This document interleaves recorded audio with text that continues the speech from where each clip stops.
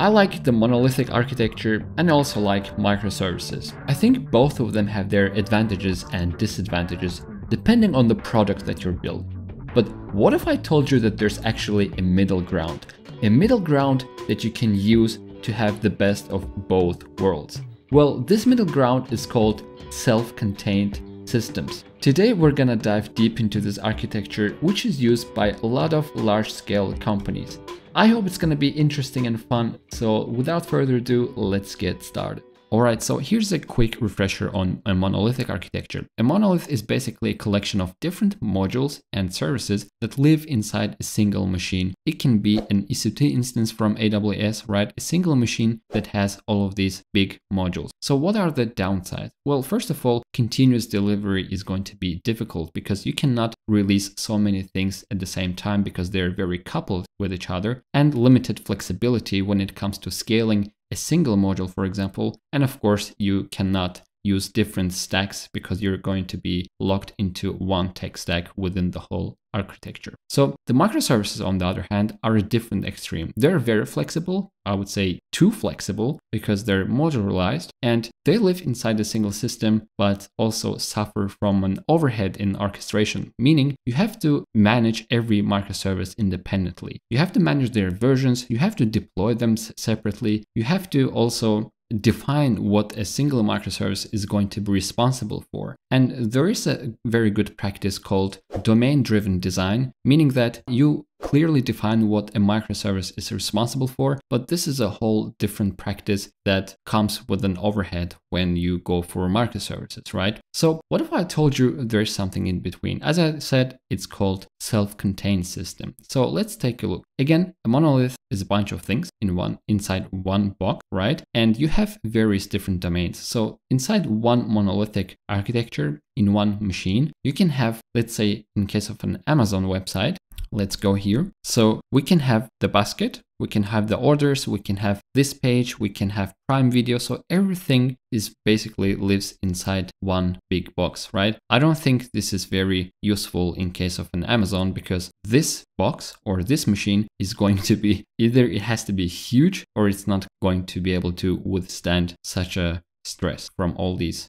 services, right? And also this box contains a lot of modules inside, right? And libraries as well. So if you put all of these things inside one thing, it's gonna grow. It's gonna grow like this and it's going to become big. So you have to do something with it, all right? So what we can do is cut this box in vertical lines. So we can have different columns, right? So we can cut it along different domains. So this column can be responsible for Amazon Music. This column can be responsible for Amazon Video. This column can be responsible for the products that you see inside the Amazon, right? Website. And as soon as we split them into these kind of chunks, this becomes a self-contained system. So this one box or this one column is called self-contained system, right? And the self-contained system, of course, is self-contained, but it also can talk to other or the outside world via special API or lightweight messaging. We're going to talk about that in a minute. So a self-contained system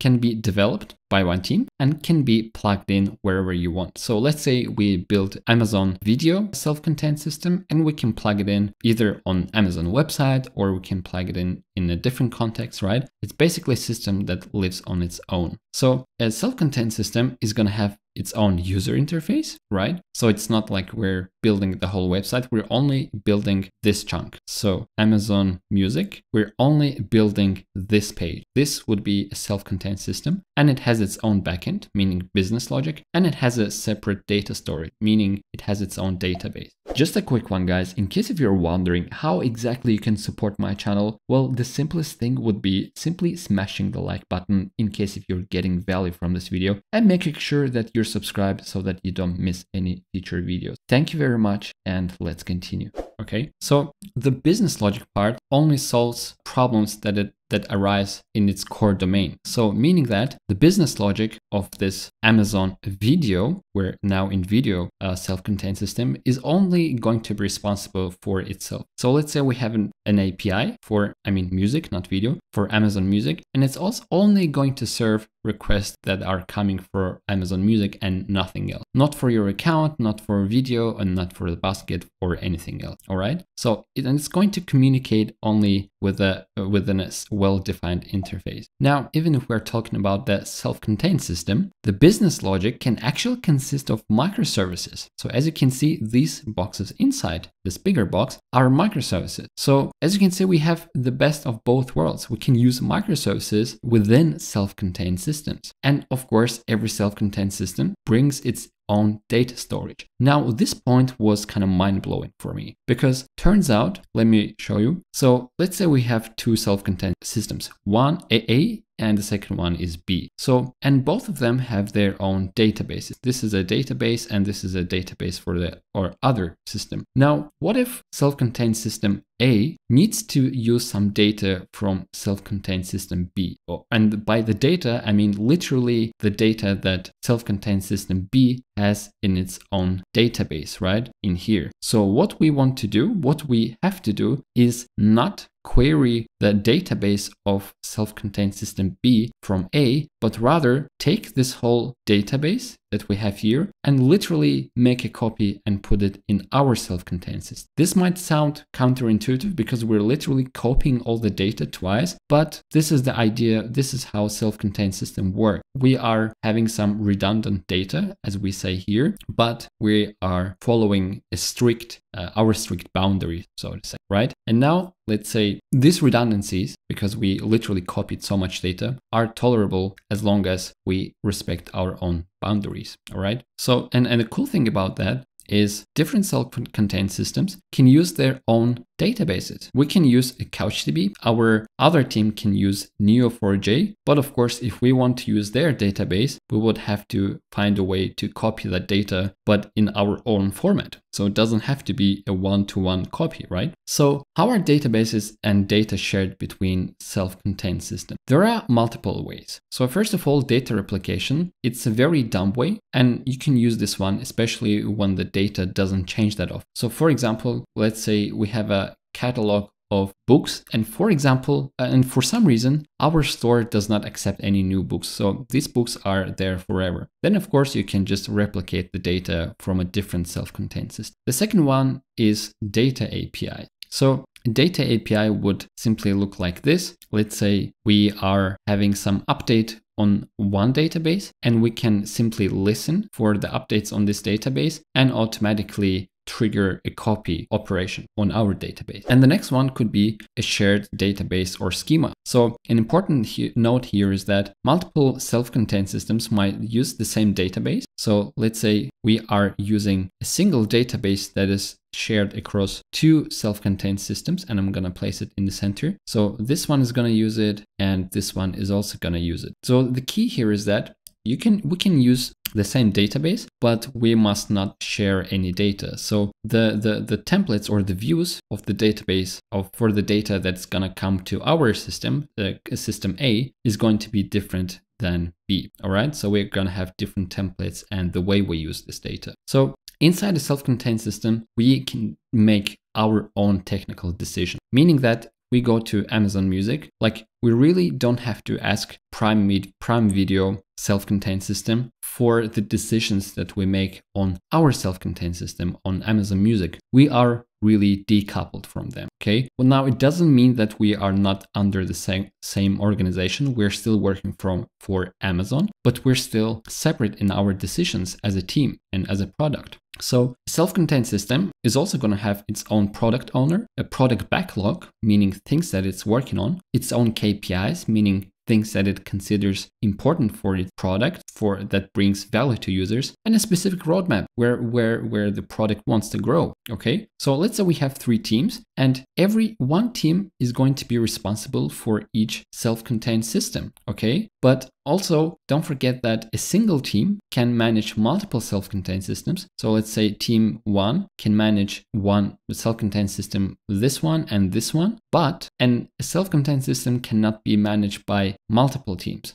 So teams really should not collide in their work, okay? And a self-contained system must be integrated together, right? So for example, if we go to this Amazon's website, somebody has to put these links here. Or for example, we have the same header, right? Doesn't matter where you go. If you go to customer service, if you go to music, or you go to Prime, we still have the same header, meaning the header stays the same. But this section changes by the place that I click, meaning we always have one parent where our self-contained systems are being injected to. And of course, you have multiple ways of doing that. You can use the micro frontends architecture, you can have module federation, and you can simply use iframes. So for example, you can simply put a link from one self-contained system to another one to route the users. Or you can have a redirection can be used both ways. Or as we saw in Amazon's example, you can literally take the system 2 and place it here. So the system 2 is Amazon Music, and it can be placed inside the Amazon websites view. So there can be a separate team that manages only this header of the Amazon, okay? And I also have a video on this similar topic. If you're interested in scaling micro frontends, check this out. To further minimize the coupling, we also need to make sure, or we need to take care of the way how our backends or our APIs are communicating with each other, all right? Because as we said, we don't want any coupling between our self-contained systems, but sometimes you need to communicate with other systems, all right? And the preferred way is actually using AMQP or MQTT protocols, which are asynchronous protocols. So you shouldn't use synchronous HTTP calls, but rather these. So it can be a Kafka or a RabbitMQ, all right? So that events are handled asynchronously. Let's take like an example.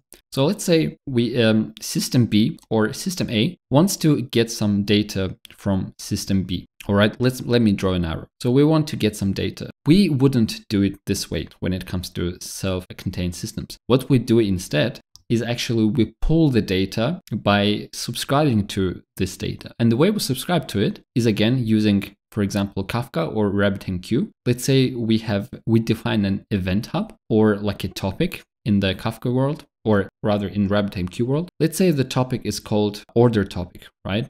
Let me actually change the name. So we will call this order topic, meaning all the things that are happening that are related to orders are going to go over this bus. And self-contained system 2 is this one here.